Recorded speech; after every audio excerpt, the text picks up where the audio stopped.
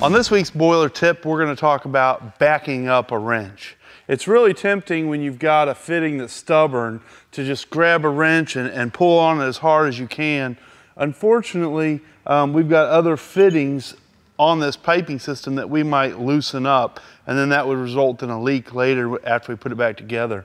So we want to use what we call a backup wrench, and that's simply another wrench facing the opposite direction on the same fitting. So instead of pulling and leaning back, I can push and pull at the same time, which is going to give me better force, and it's not going to wiggle while I'm pulling on it.